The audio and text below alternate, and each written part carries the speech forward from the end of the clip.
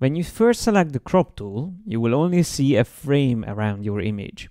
But as soon as you start cropping the image, you will also see the crop guide overlay, which by default is set to the rule of thirds.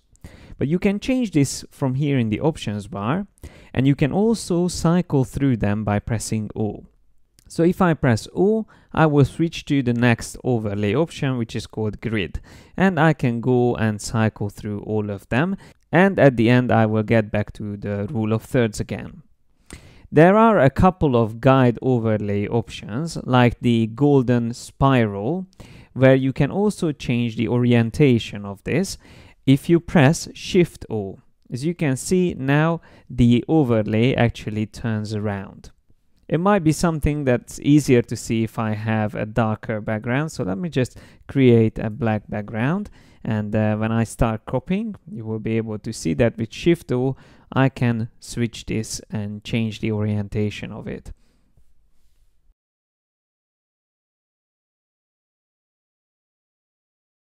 You probably had this problem before when you create a crop. And let's just say I have a crop, something similar to this.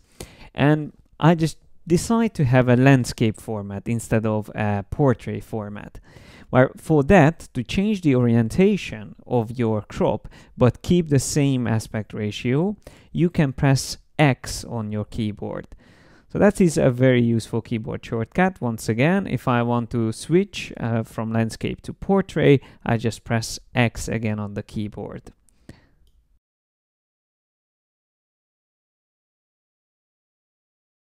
Another useful keyboard shortcut with the crop tool is H, which can hide the cropped areas. So it will only show you the preview of the areas that you will get after you accept cropping. So I can press H again to see the outside areas. And if I go to the options here, I can also see the crop shield option. So that's the overlay, that darker overlay, which we can see outside our cropping. If I turn this off, I can see them without it or together with that. And I can also use the opacity to change the setting. And essentially this is what we have when we press H. So we can hide it completely, or we can have a semi-transparent version of it. We can adjust the opacity to change this. And we can also change the color used for the crop shield. If we choose custom, we can select the color and then we can change the default settings. I think it's better to match the canvas most of the time. And also I quite like the 75% default option. So if you have all these settings, just remember you can press H to hide or show again the cropped areas.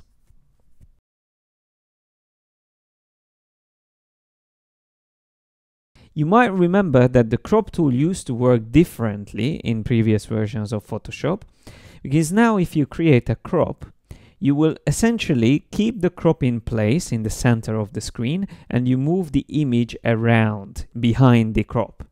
But if you want to use the crop tool in the classic mode, you can press P and then you will be able to use the crop over the image. So the image will stay in place and you move the crop around. So that is called classic mode, and with P keyboard shortcut you can switch between the new crop mode or the classic mode. And you can also find this option here in the drop down. So that's the first option there, use classic mode.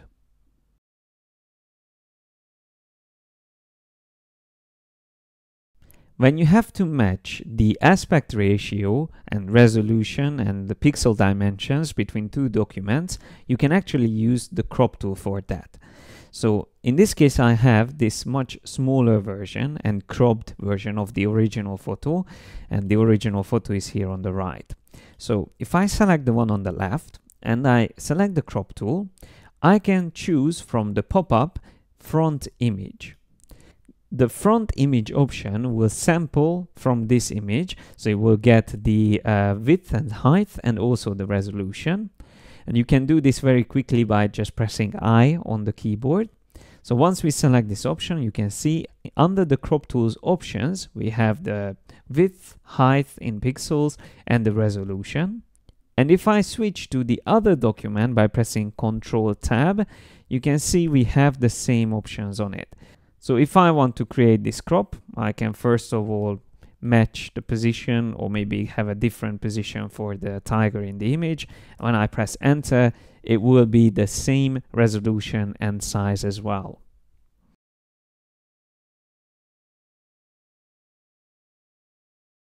In case you're wondering, there are actually quite a lot of ways of accepting the crop in Photoshop.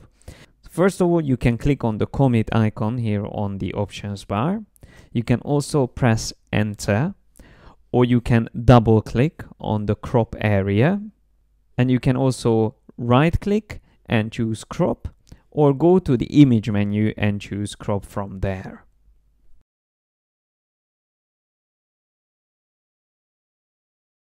In case you have keystone distortion in your images, which means you will see a perspective distortion on buildings, for example, so the plane of the building wasn't parallel completely to the plane of your lens.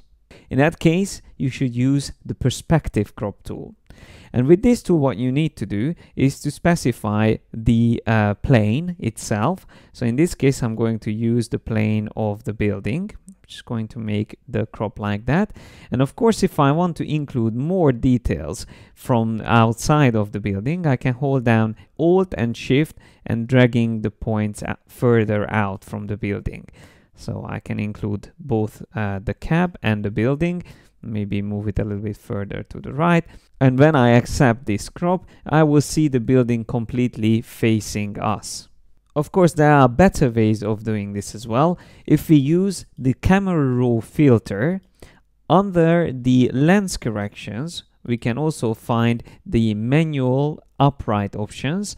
And in this case, probably the auto option will work well. So as you can see, it's probably a much easier way of doing this. But in some cases, when you have to get rid of keystone distortion and at the same time crop that area, then you should use the perspective crop tool.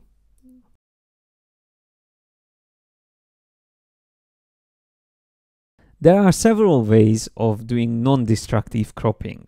First of all, probably easiest one is to make sure you uncheck the delete crop pixels.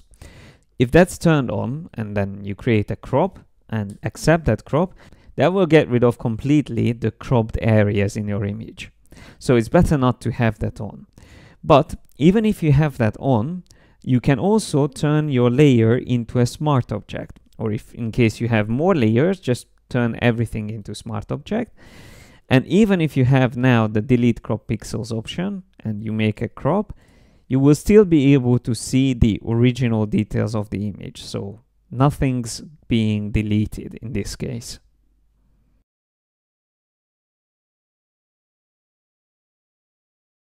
Another cool thing that you can do with the crop tool is to extend your canvas very quickly and easily. So in case I extend the crop tool, I can see it will be filled in with white color because that's my current background color. But if I change that to any other color, it will use that color. So when I press enter, you can see I quickly extended my canvas. And I can extend it in all directions at the same time. If I hold down Alt and Shift together, I can increase all the edges of my canvas. And also useful to know that if you double click on the background layer and you turn it essentially into a normal layer and then use this feature, then you will be able to extend the canvas, and without filling in any colors, you will have just simply transparent pixels on the new parts of the canvas. In case you want to add a very specific amount of pixels to your canvas, you should use the image canvas size dialog box. But remember, if it's not important to have like a specific amount of pixels added to your image, you just want to quickly expand it in one or more directions, then use the crop tool.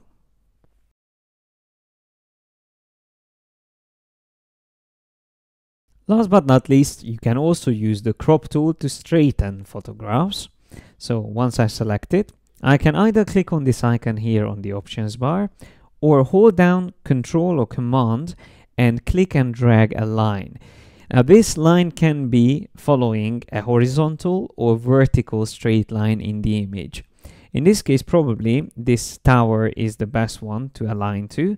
So if I hold down Command on Mac or Control on PC and draw this line, then I will get a nice straight version of the photograph.